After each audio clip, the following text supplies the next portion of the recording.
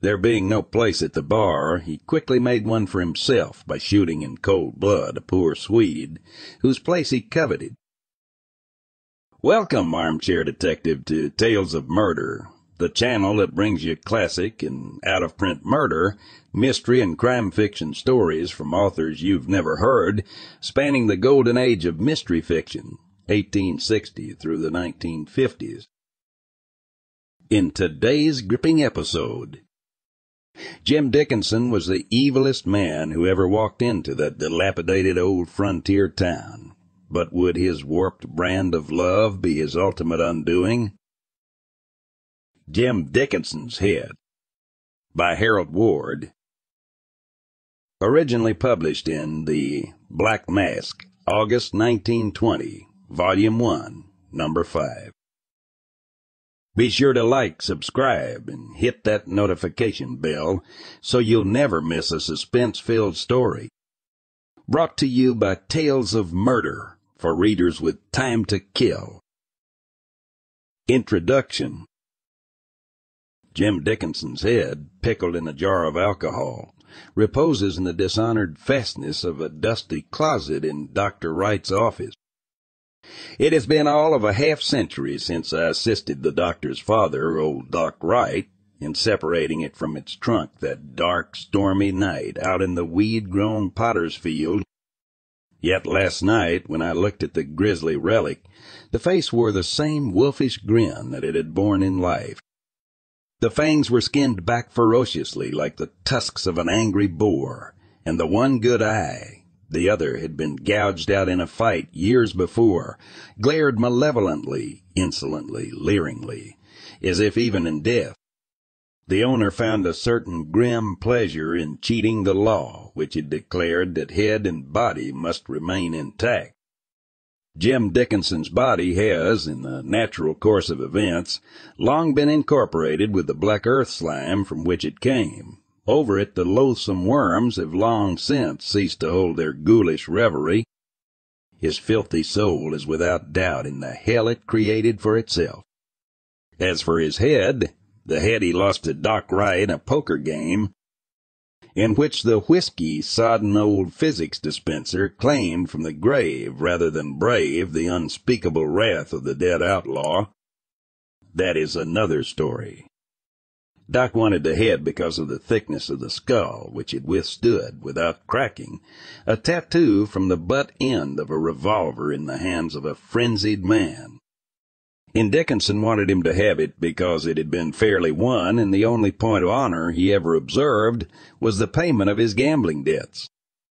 It is of Jim Dickinson's malformed head, and the black cat with the devil's temper, and Creole May the outcast, that this story is written. Chapter 1. The Thing of Evil. Where Jim Dickinson was spawned or whelped, or whatever the exception of an anomaly like him can be called, is a question. My personal opinion is that he was never born, that he was created from the slimy green frog spit that gathers in a scum on stagnant muck, but the preachers will probably take issue with me on that point. At any rate, I know of my own knowledge that there were more maggots of deviltry squirming inside the blackness of his skull than could ever exist in the same space in hell.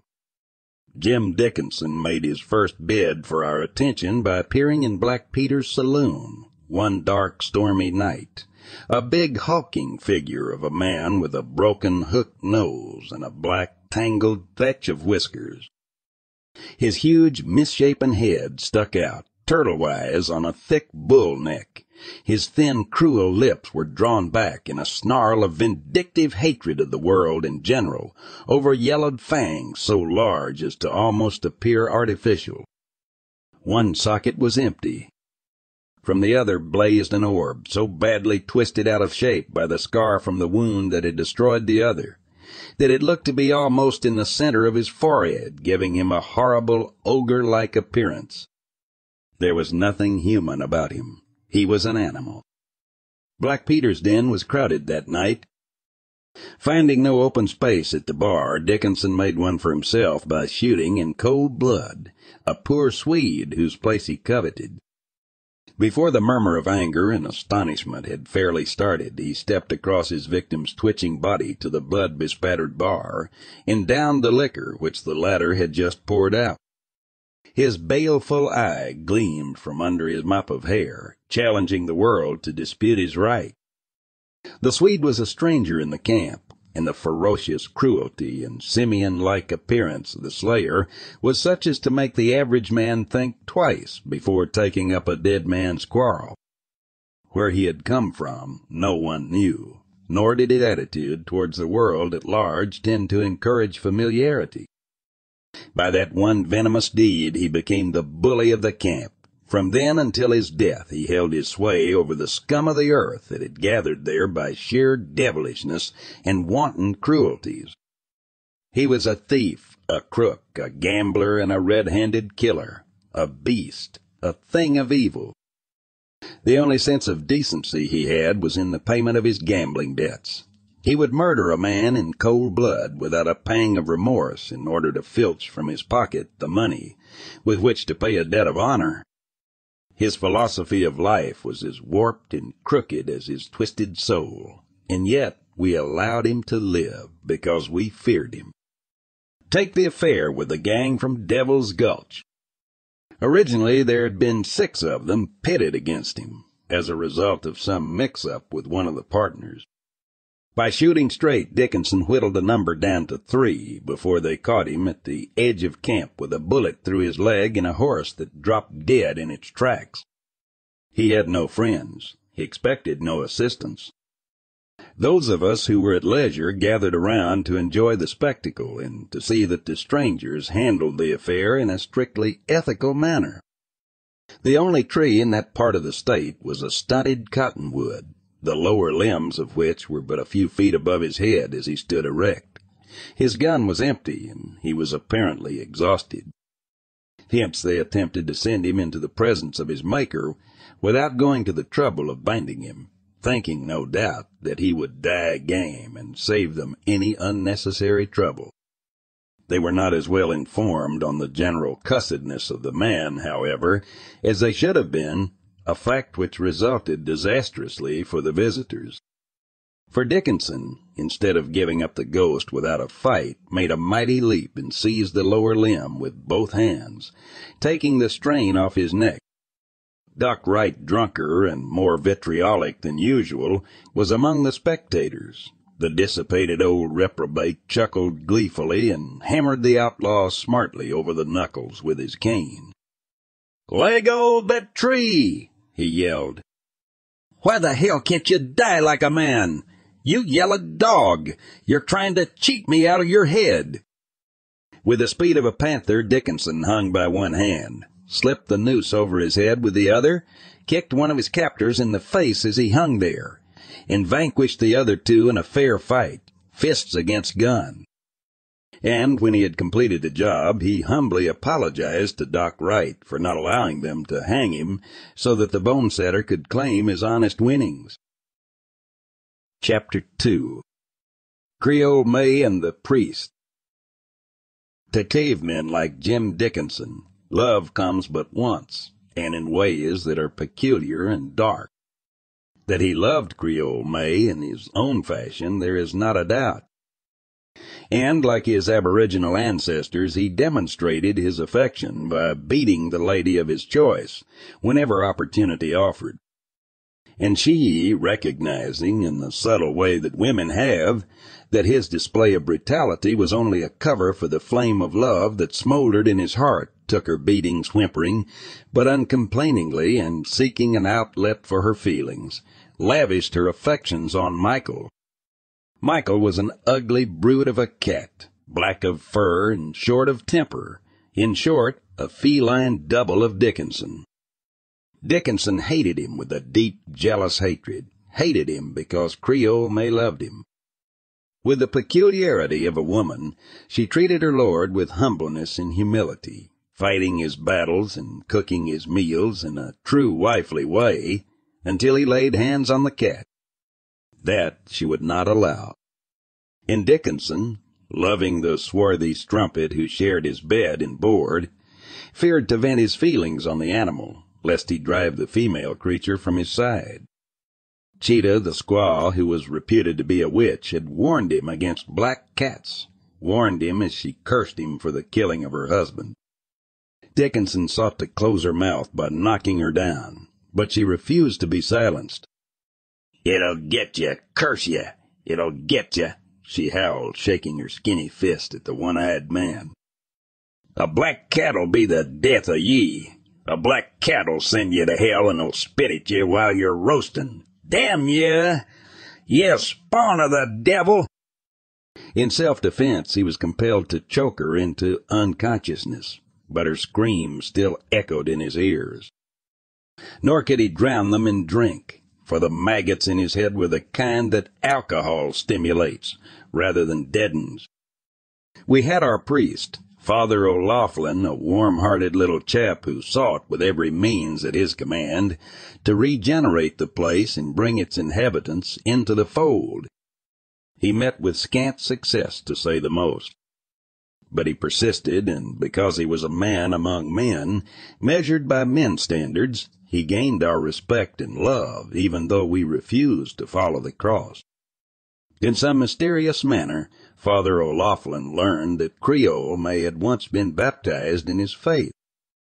Immediately he set about seeking a way to win her back to the church, but she had slipped too far down the scale of righteousness and virtue. She gave no heed to the messages the good padre sent her, time after time, begging her presence at the little church in the valley, with its cross of spotless white. Of two evils she had been taught to fear Jim Dickinson worse than the threat of hell.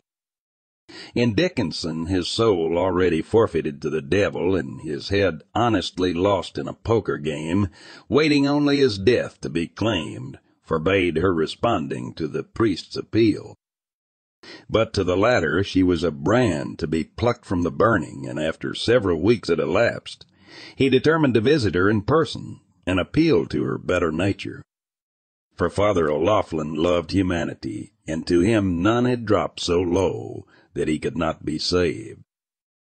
On the evening selected by Father O'Laughlin for his visit, Dickinson, who was violently jealous, having been called away on some expedition outside the law, had taken precautions tending to keep any of May's admirers away from the cabin by planting a bear trap in the dirt just outside the door. To this May submitted dumbly and without bitterness. She was a woman, and her philosophy taught her that a woman is the rightful prey of the man strong enough to take her. The method of taking did not enter into her thoughts. They lived in a tumble-down shack far up the mountainside and approached by a single, narrow path nicked high in the cliff. For Dickinson was a bit of a strategist, and in building looked forward to a possible siege following some new outrage. When she saw the little priest slowly puffing up the path, she realized for the first time that something of evil might result from Dickinson's efficient, though brutal attempt to capture his rivals. She was willing to stand his abuse, but sight of the priest brought remembrances of her better days, and over her swept a sense of shame. She rebelled against the man of God, seeing her in her squalor and misery. There was no way to flee, for the path over which he was approaching was the only way from the place, and that path would bring him directly into the jaws of the trap. Creole May, for the first time in her long career of shame and sorrow, was panic-stricken. There was but one door to the shack. To dodge out of it, even in the dusk of the swiftly falling twilight, would betray her presence to the visitor. Nor was there a bush or a rock in the vicinity, behind which she could take refuge. Yet she could not remain. She was not given to analyzing her sentiments. She had a vague feeling that she was not fit to meet the man who represented in that wild territory the church of her innocent youth, not for the punishment he might bring, for she knew that he brought only a message of love, but as an erring child fears the parent who governs by kindness. Physical pain she could endure, but she knew that Father O'Laughlin ruled his flock by love. and love, except the love she lavished on Michael, was missing from her strange life. So like a child caught in some mischievous prank, she peeped around the doorway and watched the head of the priest just appearing over the little knoll. Her foot rested on the chain, which, fastened to the bed and dragging across the floor, was attached to the bear trap. To leave the snare in its present location meant injury to the priest. Even if the jaws did not break his leg, Dickinson might return ere she could free him. And Dickinson, in a jealous rage, cared nothing for God, man nor devil. He might even kill the good father. In spite of her fear of Dickinson's vengeance over the removal of his snare, the religion of her girlhood surged forward in her thoughts. Father O'Loughlin must be saved. To think was to act. Hastily grasping the chain, she gave a mighty heave and pulled the trap out of the dirt and dragged it into the house. Pulling down the blanket on the battered bed, she laid the trap on the mattress and laid the covering over it again. Then she dived hastily under the bed just as she heard the priest's step outside the door. Father O'Loughlin, receiving no answer to his repeated rappings, turned sadly and wended his way back again down the mountain path. With fear and trembling, Creole May listened to the Padre's retreating footsteps. Then, as they died away in the distance, she arose and, seating herself in one of the 2 broken chairs the cabin afforded, she gave way to meditation and tears, sharing her troubles with Black Michael, her only friend. Dickinson, returning earlier than usual, found the cabin in darkness and May in tears. The moon, shining brightly on the front of the shack, showed him that the trap had been removed ere he reached the spot. With a bellow of rage, he leaped through the open doorway. He stood for a second, his single bloodshot eye accustoming itself to the darkness of the interior. Then, with a snarl, he turned upon the woman. "Where is he?" he demanded, shaking her as a terrier shakes a rat. "Damn you, tell me, where's the man you had in here?" She attempted to answer, to explain. He refused to listen. The words were choked off in her throat by the pressure of his huge, muscular fingers. Then, holding her at arm's length with his left hand, he smashed blow after blow into her face with his right, until, tiring, he hurled her into the corner, a dying, battered, unconscious heap. The cat, true to its nature, spit angrily at the invader. Roaring like a maddened bull, Dickinson aimed a kick at the animal. Michael, attempting to dodge out of the crazed man's way, became tangled between his legs. In the darkness, Dickinson stumbled and fell, sprawling across the bed. His huge head struck the trigger of the bear trap hidden beneath the blanket, squarely, and with the force of a battering ram. The jaws flew together with a snap, closing about the thick neck with a grip that had been made to hold a grizzly king. Dickinson threshed about spasmodically for a second, his eye bulging out of its socket. His finger worked convulsively, then, twitching slightly, he lay quiet. On the foot of the bed, Michael, his greenish-yellow eyes gleaming like twin fires, humped his back and spit in accordance with the prophecy of Cheetah, while Jim Dickinson's worthless soul entered into hell. 2 nights later, I helped Doc Wright claim the head he had won, and which Jim Dickinson was ready to pay. The end.